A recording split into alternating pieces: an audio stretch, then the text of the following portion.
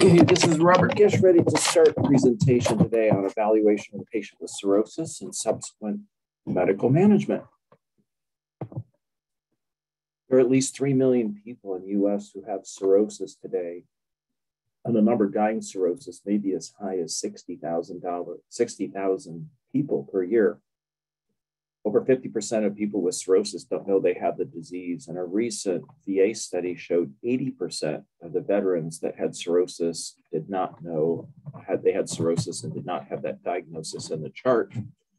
It's in the top 10 leading causes of death in the US. Hepatitis C was leading the pack. It's been replaced by alcohol and fatty liver. So hepatitis C is moving to 3 and probably move to 4 pretty soon as we treat more and cure more people. This just talks about the shift that's taking place, but what you're seeing here is a shift towards fatty liver over the last 2 decades. And I believe this is or will be the leading cause, or a mixture of alcohol, NASH, alcohol plus NASH. This is a picture of a patient with cirrhosis, time of a liver transplant. Cirrhosis is reversible, but it's usually early cirrhosis, early stage 4 disease, that reversibility can take place with alcohol abstinence or reversing fatty liver, curing C, suppressing B. Look at the number of people with cirrhosis in the US. I think the number is actually higher than this if you continue the underestimation calculation. Chronic liver disease is over 80 million. Think about how much fatty liver there is in this country. So we always start out by taking a history and doing a physical exam and looking at laboratory tests and looking at imaging. On physical, I start doing a physical as soon as the patient walks into the room. I look at their face, I look at their muscle, I look at their hands, take a look at their ankles. How's their eye movement? Are they jaundiced, muscle wasting, spiders? That is a physical exam. Getting from a chair up onto an exam table back into a chair is part of my very active physical exam. I do like to look at liver function. Bilirubin's the best liver function test. Remember, AST and ALT are not liver function tests. They are liver enzymes. Platelet count gives you an indirect assessment of portal hypertension. And in our patients, we look at AST to ALT ratio, APRI, FIB4, transient elastography. Imaging studies are going to tell you what does the liver look like. Is the edge of the liver scalloped, irregular? Is the left lobe big? Is the right lobe small? We measure the spleen size. We measure the portal vein diameter. Look for ascites. But of course, endoscopy helps us by assessing for esophageal or gastric varices and the possible presence of gastropathy. This just goes back to platelet count. My magic number is if the platelet count's under 160,000, they have F3, advanced fibrosis. If it's under 100,000, they're cirrhotic. So the platelet count's quite useful, but if they look across 100 cirrhotic patients, 15% or so have platelet counts over 150,000, sometimes over 200,000. And that usually leads me to think about other diagnoses, including bone marrow disorders. Liver biopsy is no longer necessary to diagnose cirrhosis. And in fact, I rarely biopsy patients unless I'm looking for something that's treatable. If you've got varices, there's cirrhosis for at least portal hypertension. There's a big spleen, there's portal hypertension, probably due to cirrhosis. Ultrasound, CT, and MR, of course, can help us stage these patients. Making a good medical history, risk factors, symptoms, sleep disorder, mental confusion, memory, are all quite useful. Liver biopsy, the reason we don't do it, it's much less than perfect. It measures 1/50,000th of the liver. And cirrhosis can be missed, especially because a lot of the local radiologists were using 18 and 19 gauge needles because they thought they were safer. You need a 16 gauge needle, at least 2 centimeters of tissue, preferably 20 portal areas to really get a full assessment of liver structure. Now, the signs of cirrhosis like variceal bleeding, encephalopathy, ascites, how much ascites? Is it diuretic refractory or resistant. SBP, hepatorenal syndrome, all reflect on that short-term survival prediction for that patient. Short-term and intermediate term, could be out to 5 years, you're looking at different survival probabilities. So this is a really nice curve because you look up at the top, it goes, oh, the platelet count's a little bit low. There's a problem. Bilirubin, INR, and albumin start changing. Much bigger problem. Ascites, refractory ascites, elevate creatinine, low sodium. You're on a really incredible curve towards a high probability of death. Along the bottom is the Ishak score. Instead of 4 stages, this has 6 stages in it. But the 4th, 5th, and 6th stages, or it's really split up from stage 4 from the typical biopsy or staging system that we use. So stage 4 is cirrhosis in general. In this system, it's 5 and 6. So if a person is compensated, a chance of being decompensated in 5 years is 50%. By the time you're out to 12 years, it's heading towards 75%. Not all patients with cirrhosis will progress, especially if there's alcohol intervention, NASH intervention, hepatitis C cure, hepatitis B control. What do we do? Why does somebody have it? You're going to screen for varices and decide on surveillance? No. The later the stage of the cirrhosis, the higher the chance of varices. But you can see here that 50% of people with child C cirrhosis don't have varices because they typically have decompressed through other portal venous collaterals. This is what varices look like on the right. These are medium really on the right side. Large is when they're just protruding out and really touching each other. Small varices you can see, of course, and then left is a normal esophagus. But once people have varices, if you don't treat the underlying disease, these will progress. So we have different types of varices. You've got pure esophageal, esophageal gastric, pure gastric. Once you get into the pure gastric type, you have a much higher chance of death and rebleeding. Gastric varices are much worse. We typically, those patients are going to be early to put in a TIPS shot. So the word screening is the first test. Surveillance is ongoing testing. Of course, surveillance endoscopy or surveillance ultrasound. Surveillance endoscopy for varices. Surveillance ultrasound for liver cancer. And this just describes no, small, medium, or large, and what we do to follow.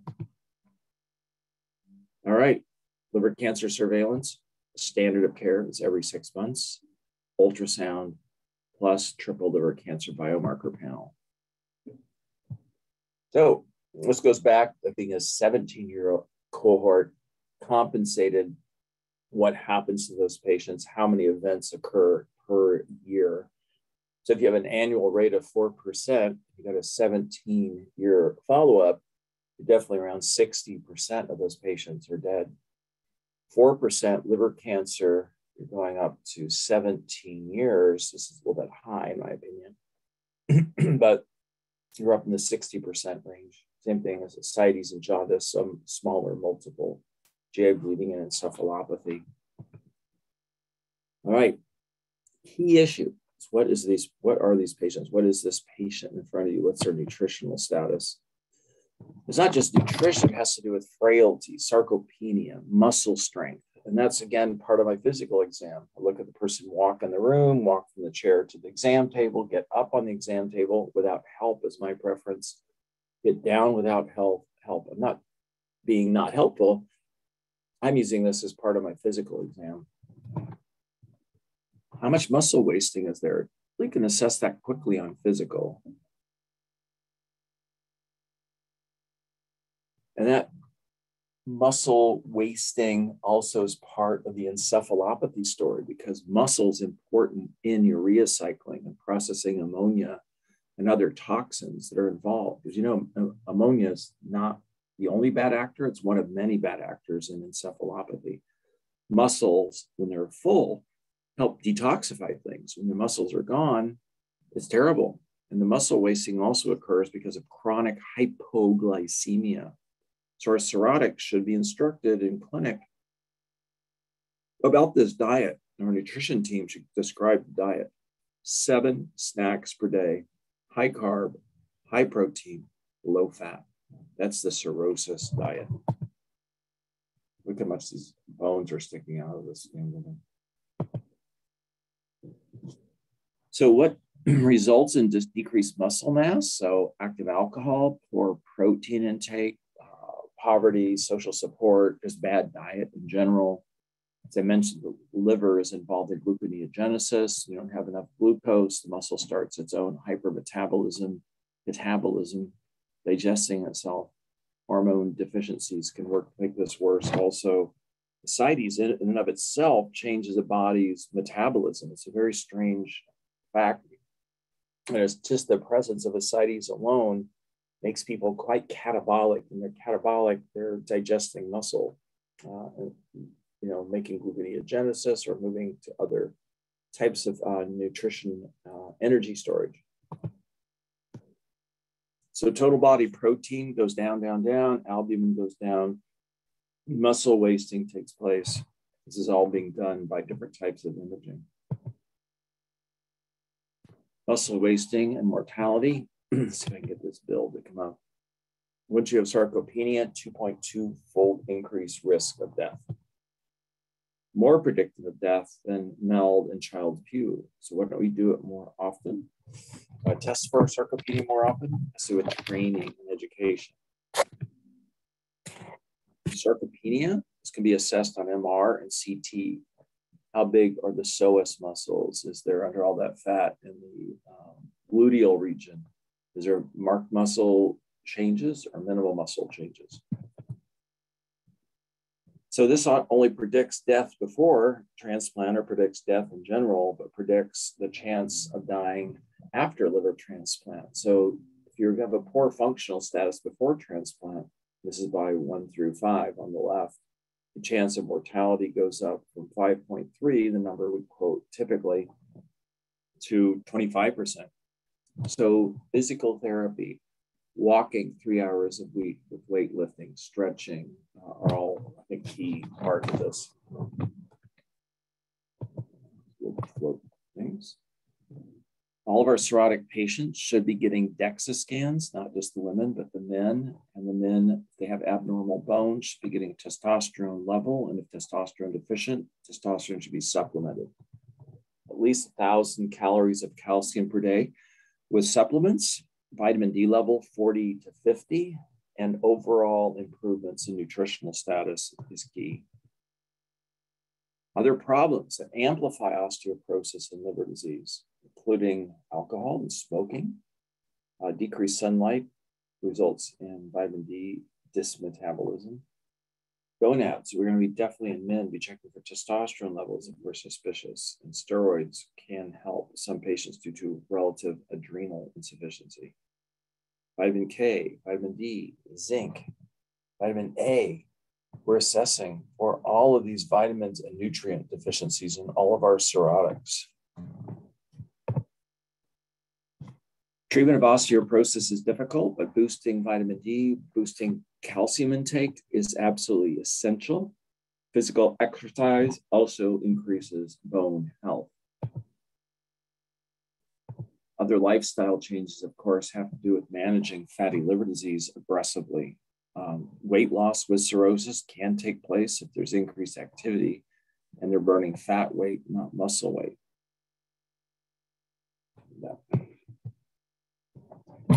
So when a person has liver disease of any cause, including NASH, the more obese they are, the higher the chance of decompensating. So even in our cirrhotic patients, one of whom we had today, we're saying, yeah, you have cirrhosis, but start your calorie restriction, start your exercise status, diet management. Moving now to liver cancer. We're doing liver cancer surveillance every 6 months in all of our patients. Men tend to have about 3 times the risk of liver cancer than women. We don't know exactly why, but it may be hormone related. Testosterone can be driving different types of cancer development. That's why in a cirrhotic who's testosterone deficient, we have to be careful about administering testosterone due to those risks for cancer, liver cancer. Surveillance is easy. Every 6 months, and my modification on this is the triple liver cancer biomarker panel. Okay, so you got a small less than 1 centimeter tumor, let's say it's 0.8 centimeters. You can do repeat imaging with whatever you think best quality is in 3 months. And over 3 and 6 months, you're going to reassess growth or no growth, and then decide how you're going to, manage that patient. Once it's over 1 centimeter, you're going to move right to a multi-phase MR, in my opinion, and try to avoid CT due to radiation and the contrast. Biopsies rarely needed for liver masses because we now use what's called LIRADS, liver imaging reporting and data systems.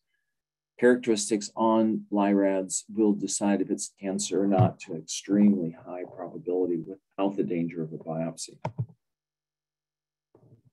So this has to do with BMI. So there's something driving cirrhosis in men over women. And then again, maybe hormone related. But the death rate in men is much higher than women, but we think this is linked to that intermediate step of actually getting cirrhosis. This is diabetes. This is one of the reasons why I don't like insulin. And when people have diabetes, they're either on insulin or they are hyperinsulinemic. Insulin drives risk for liver cancer and multiple other cancers as well. Insulin should be used only for type 1 diabetics in a controlled setting. Surveillance, like we do here, ultrasound, and triple liver cancer biomarker panel. Every 6 months, we move to MR preferred over CT. If the biomarker counts, indexes are going up, we just stay with ultrasound if the biomarkers are negative or normal. Hang on a second. He's dying. Let's just test it out today. Adequate. Work great.